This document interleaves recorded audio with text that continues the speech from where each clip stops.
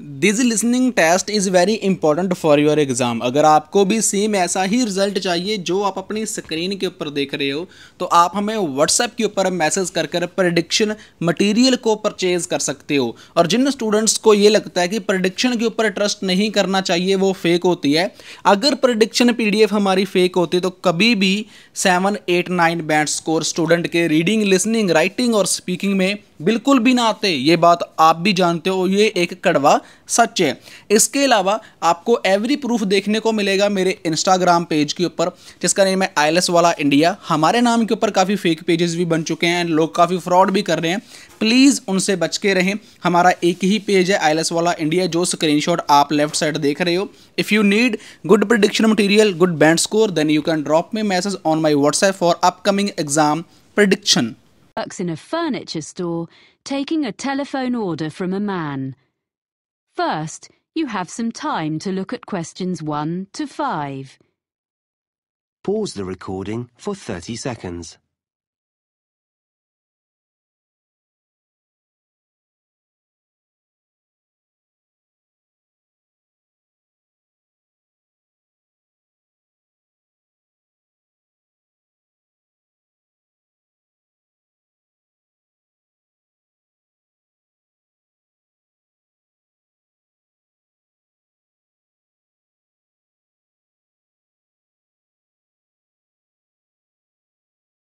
You will see that there is an example that has been done for you. On this occasion only, the conversation relating to this will be played first. Good afternoon, Megaquip. This is Sally speaking. How may I help you? Oh, hello. I'd like to order some items from your catalogue. Yes, are you an existing customer? No, I've only just moved here from South Africa, but I picked up your winter catalogue in the city centre yesterday. Fine. The winter catalogue is our current one. As you're a new customer, I need to take a few details from you. The customer is using the winter catalogue, so winter has been written in the space. Now we shall begin. You should answer the questions as you listen, because you will not hear the recording a second time. Listen carefully and answer questions 1 to 5. Good afternoon, Megaquip. This is Sally speaking. How may I help you? Oh, hello.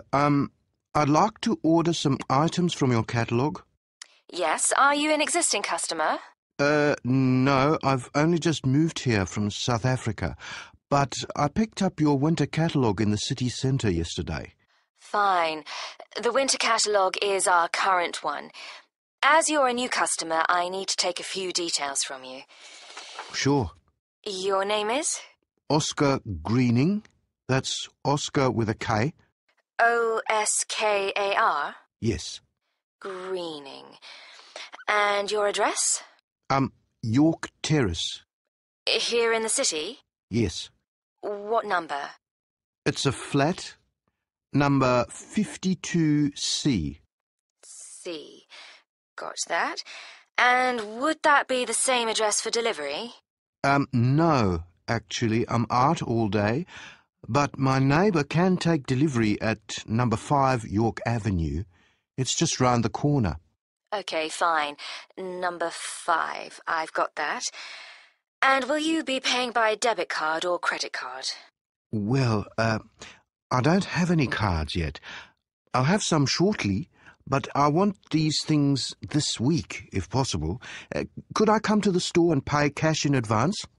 Well, I guess so. I'll make a note. I'm afraid that payment method doesn't entitle you to a discount. No, I didn't expect one for that. But what about my address? It says on the cover of the catalogue... Oh, yes, you're right. Of course, York Terrace is within the city, so you get free delivery and 5% discount on your order. Oh, good. Before you hear the rest of the conversation, you have some time to look at questions 6 to 10. Pause the recording for 30 seconds.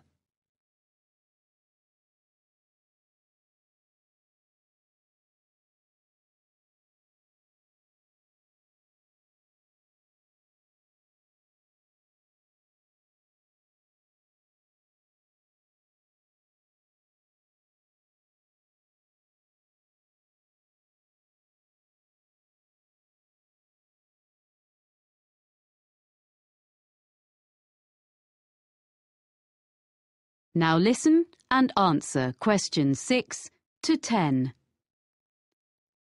So, what would you like to order? You have our current catalogue, you say? Yes, I need 3 things for the room where I study. My office, I guess. The most urgent is a desk lamp.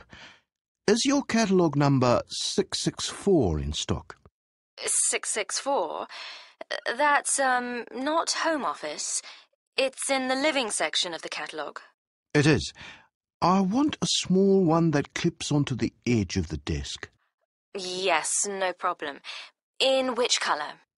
I'd like the greyish-coloured one, please. Oh, you mean the shade we call slate. Yes, it's a nice colour. And I wondered, could I get that when I come in to pay, rather than waiting for delivery? I really need to be able to read at night, and the lights in this flat are useless. Yes, I'm sure that'll be okay. I'll note down that customer will collect. What else did you want? Well, I need a chair which gives good support when I'm using my computer. I saw one in your home office section, and I think it would suit me. It's on page 45, item number 129. Yes? And it's fully adjustable, isn't it? Let me see. Height, yes. Back, yes. I'm not sure about the arms, though. Oh, that could be a problem. I'm very tall. What about 131 on the same page? That has adjustable arms, seat, everything. But can I get that in the same colour? I mean, the green, like the one it shows. Oh, they all come in the full range of colours. Okay, so I'll go for 131 in green then. I think you'll like that. My brother's very tall and he uses one. We can make sure there's one on the delivery van to you early next week. Oh, good. Thanks. And so, lastly, I need a filing cabinet for my documents. A little filing cabinet with 2 drawers. Okay, 2 drawers. Do you want the ordinary one or the lockable one? It's an extra £20. Sorry, what's that? You can have it with a lock, which is more secure. Oh, yes, please. Okay, so that's number 153. It doesn't by any chance come in slate, does it? Well, it's similar, but the commercial office furniture doesn't come in so many shades. So it's grey? That's right. Fine, that'll do. Now, about delivery, the 2 items will probably come at different times, as we have the chair in stock here, so our van will bring it, as I said. The filing cabinet will be coming direct from London, so today is the 29th of September. Say not more than 4 days. That'll be delivered on or before the 3rd of October. You'll have them both within 4 days. That's fine. I'll drop in tomorrow morning to pay and get the lamp. Thanks for all your help. Thank you for your order. Let me know if we can do anything else for you. Thank you. I will. Bye. Bye. That is the end of section 1. You now have half a minute to check your answers.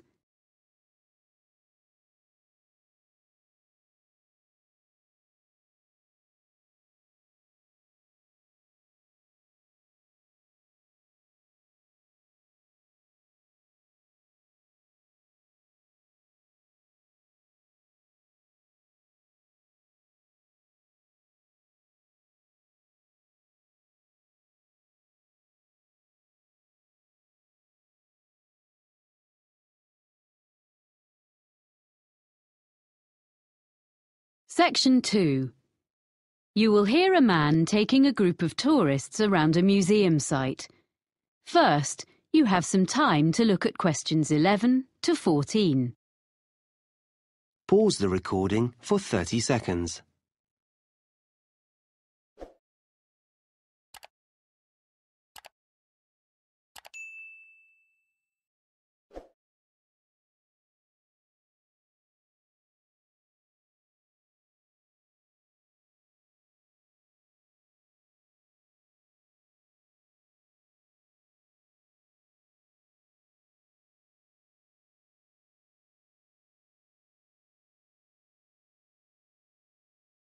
Now listen carefully and answer questions 11 to 14.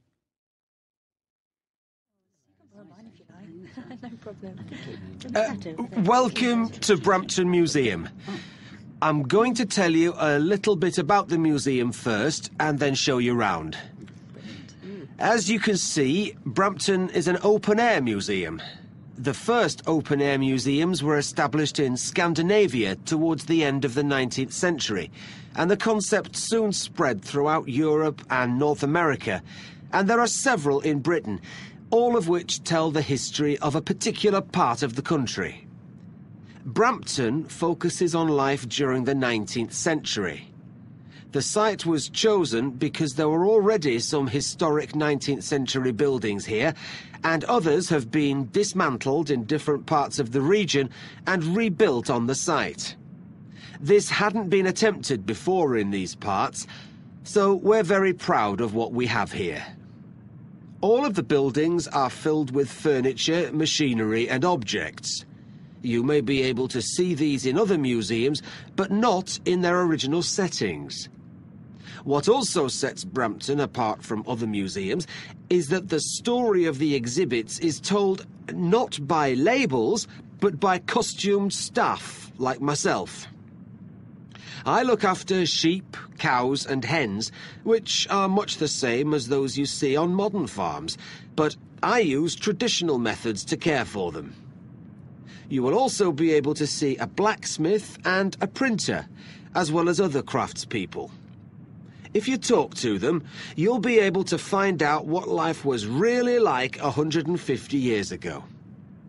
Our programme of activities during the year has guided walks, an agricultural fair, and all the other events you would expect a museum to have.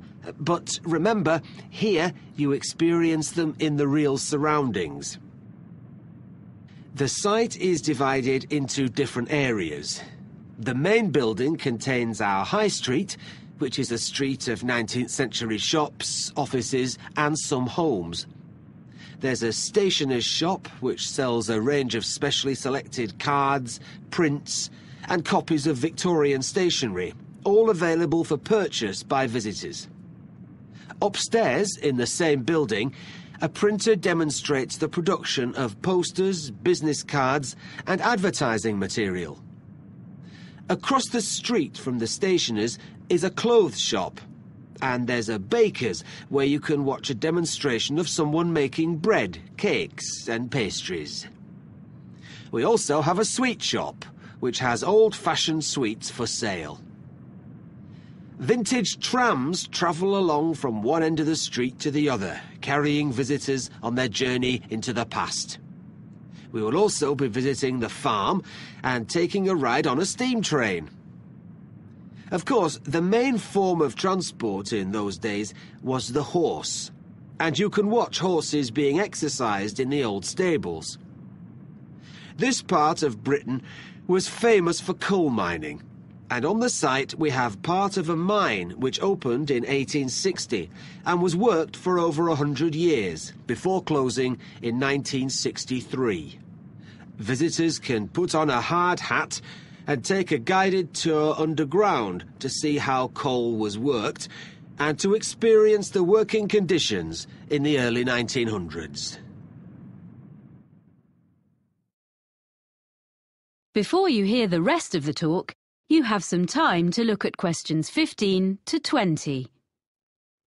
Pause the recording for 30 seconds.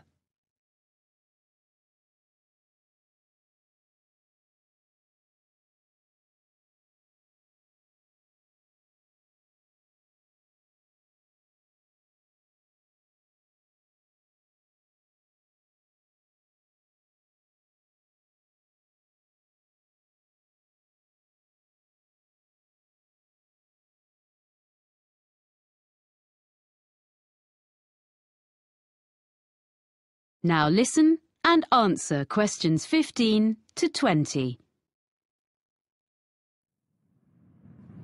Now, if you'd like to look at your map, we'll begin our tour. The site is a bit like a circle, with the railway going round the edge. You can see where we are now by the entrance, and we're going to start by walking to the high street.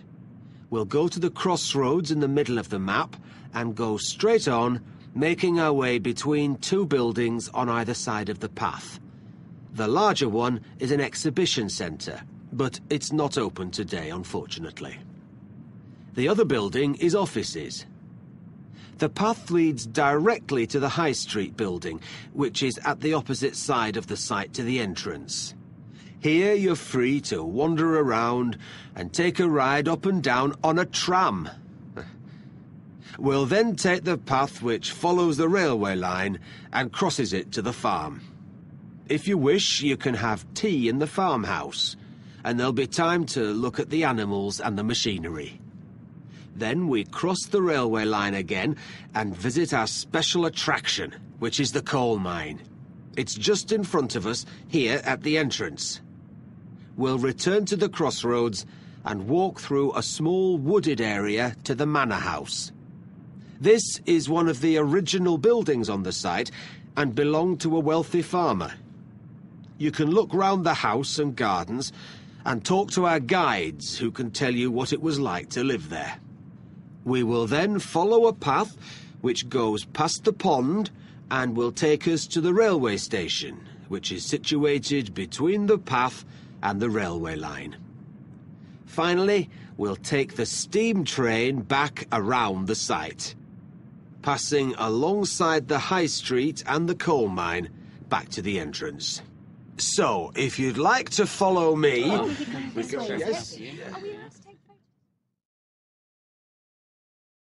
That is the end of section 2. You now have half a minute to check your answers.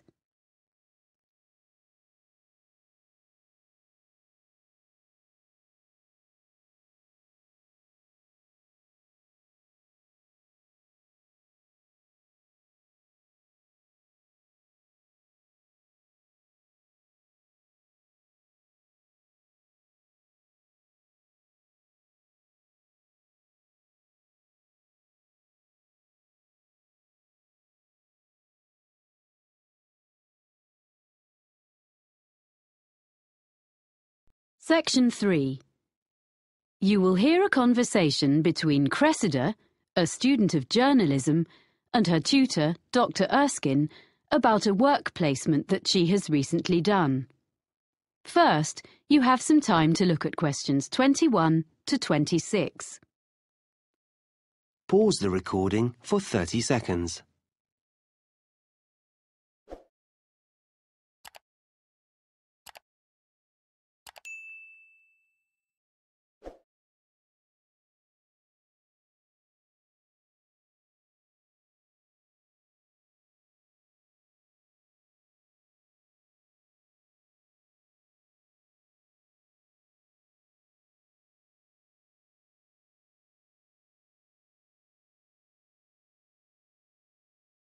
Now listen carefully and answer questions 21 to 26.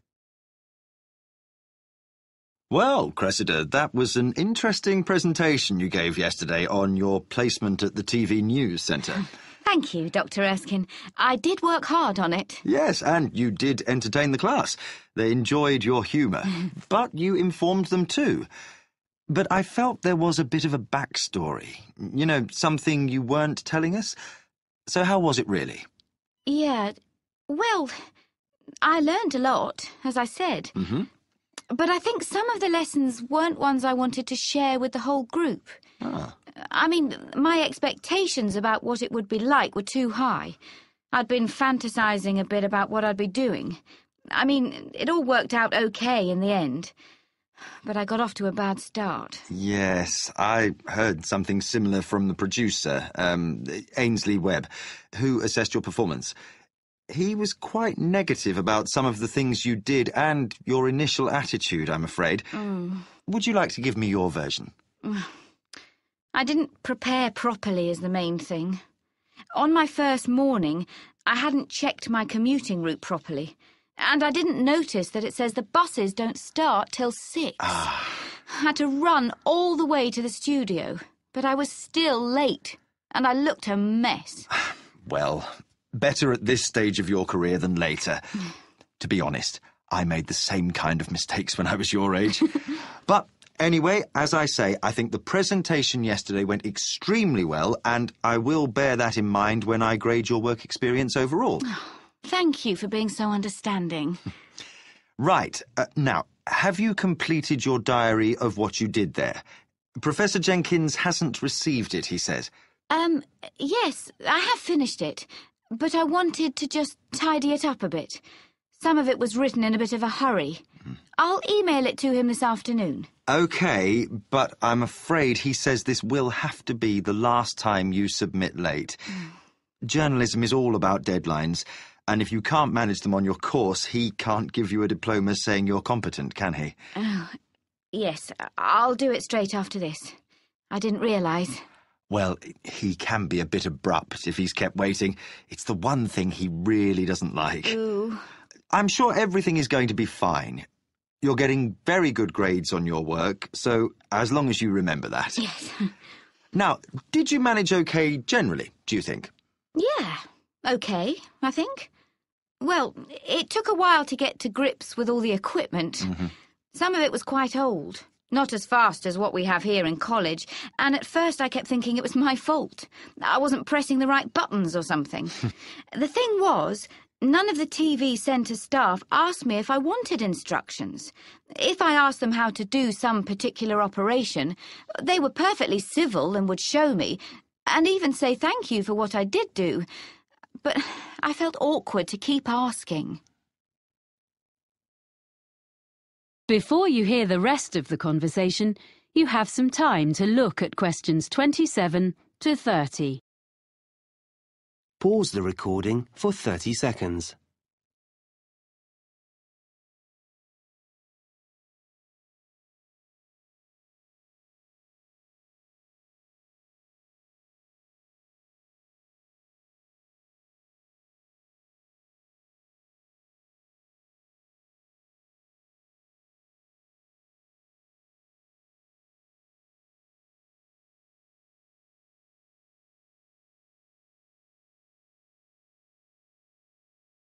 Now listen and answer questions 27 to 30.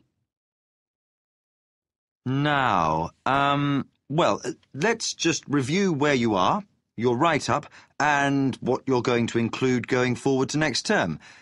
First of all, did you eventually feel you were given enough to do? The first couple of days were manic. The production team was short of staff, and I was rushing all over the building, taking messages to various people and fetching things. Of course, I didn't know my way around, so I kept ending up in some storeroom or somewhere, instead of the studio I was meant to be in. Or I mistook some important visitor for a colleague because I didn't know who anyone was. Then, after that, things sort of calmed down. So sometimes I was hanging about until someone decided to give me a chore. But I had a piece of luck at the end of the week, because they got a new bit of equipment which was the same as we have in the editing suite here, and I knew how to use it, which none of them did. So that gave me a bit of status. Unfortunately, it meant I spent the next 3 days stuck in the editing suite. But by the end, I'd shown I wasn't just a silly student. So then, when the senior reporter needed someone to go out with him when he went to interview a junior minister, I got to go along, because he knew I could handle the technical side. Well, that's good. Yes. Well, I know I need to learn from my mistakes. I mean, basically, I need to think more about forward planning. But on the other hand, I feel much more confident now. I did survive. I didn't ruin anything. I did actually make a contribution, according to the producer. One thing I want to take forward to my final assignment, though, is some reflections on ethics. Yes? I had a bit of an argument with one of the senior presenters. He was editing part of an interview, and he just changed something someone said. When I questioned him, he just snubbed me. And I mean, this wasn't some public relations expert or government professional spokesperson. It was like a member of the public. But he said, oh, they never remember what they said anyway. You want to develop this into part of your final assignment? It would be a very positive line. I can give you some references. Oh, thanks. That would be great. That is the end of section 3. You now have half a minute to check your answers.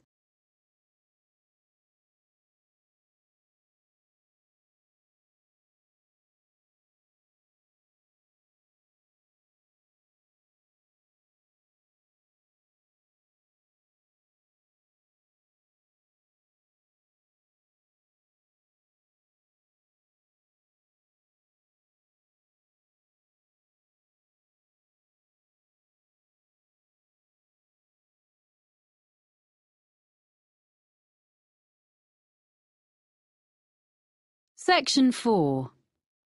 You will hear a lecturer talking about the history of the electric guitar. First, you have some time to look at questions 31 to 40. Pause the recording for 1 minute.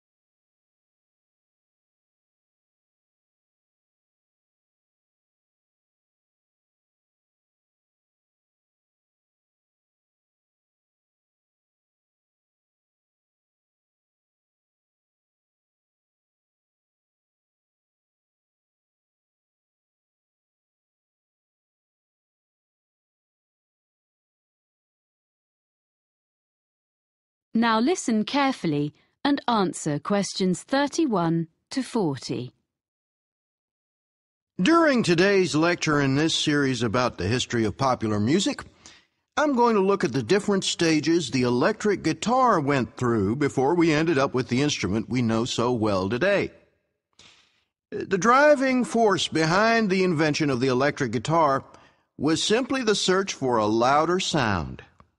In the late 1890s, Orville Gibson, founder of the Gibson Mandolin Guitar Manufacturing Company, designed a guitar with an arched or curved top, as is found on a violin. This made it both stronger and louder than earlier designs, but it was still hard to hear amongst other louder instruments.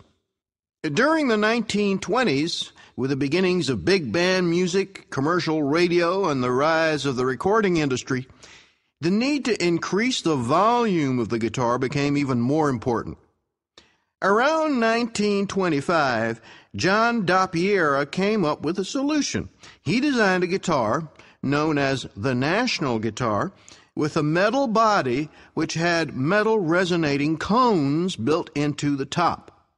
It produced a brash tone, which became popular with guitarists who played blues, but was unsuitable for many other types of music. Another way of increasing the volume was thought of in the 1930s. The C.F. Martin Company became known for its Dreadnought, a large, flat-top acoustic guitar that used steel strings instead of the traditional gut ones. It was widely imitated by other makers. These mechanical fixes helped, but only up to a point. So guitarists began to look at the possibilities offered by the new field of electronic amplification. What guitar players needed was a way to separate the guitar's sound and boost it in isolation from the rest of a band or the surroundings. Guitar makers and players began experimenting with electrical pickups, which are the main means of amplification used today. The first successful one was invented in 1931 by George Beecham. He introduced to the market a guitar known as the frying pan, because the playing area consisted of a small round disc.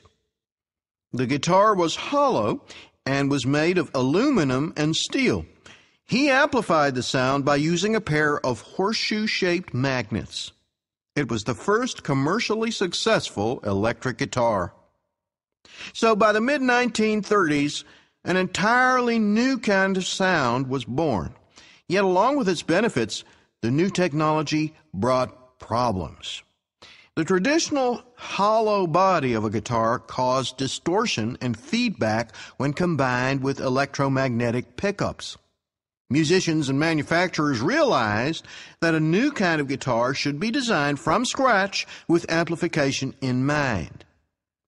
In 1935, Adolf Rickenbacker produced a guitar which took his name, the Rickenbacker Electro-Spanish. It was the first guitar produced in plastic, which, because of its weight, vibrated less readily than wood. It eliminated the problems of earlier versions, which were plagued by acoustic feedback.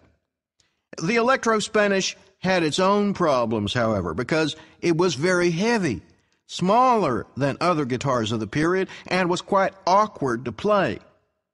Developments continued, and in 1941, Les Paul made a guitar which he called the Log, and true to its name, it was totally solid. All previous guitars had been hollow or partly hollow. It looked slightly strange, but the next step had been made towards the modern electric guitar. The first guitar successfully produced in large numbers was made in 1950 by Leo Fender. His Spanish-style electric guitar, known as a Fender Broadcaster, had a bolt-on neck and was initially criticized by competitors as being very simple and lacking in craftsmanship. Yet it was immediately successful and was particularly suited to mass production, spurring other guitar companies to follow Fender's lead. In 1951, Leo Fender revolutionized the music world yet again when he produced an electric bass guitar. This was the first commercially successful bass model to be played like a guitar. It was easier for players to hit an exact note. That's why it was called the Precision. Although there had already been electric stand-up basses, this was much more portable. It is now standard in the lineup of any rock band, and some historians suggest that entire genres of music, such as reggae and funk, could not exist without it. In 1952, the Gibson Company became Fender's first major competitor when Ted McCarty created the Gibson Les Paul guitar. It was distinctive because it was colored gold. The reason for this was to disguise the fact that it was made from two different kinds of wood. In 1954, Leo Fender responded to this successful instrument by introducing the Fender Stratocaster. It is easily identified by its double cutaway design and 3 pickups. This model may be the most influential electric guitar ever produced. The modern guitar as we know it was here to stay. That is the end of section 4. You now have half a minute to check your answers.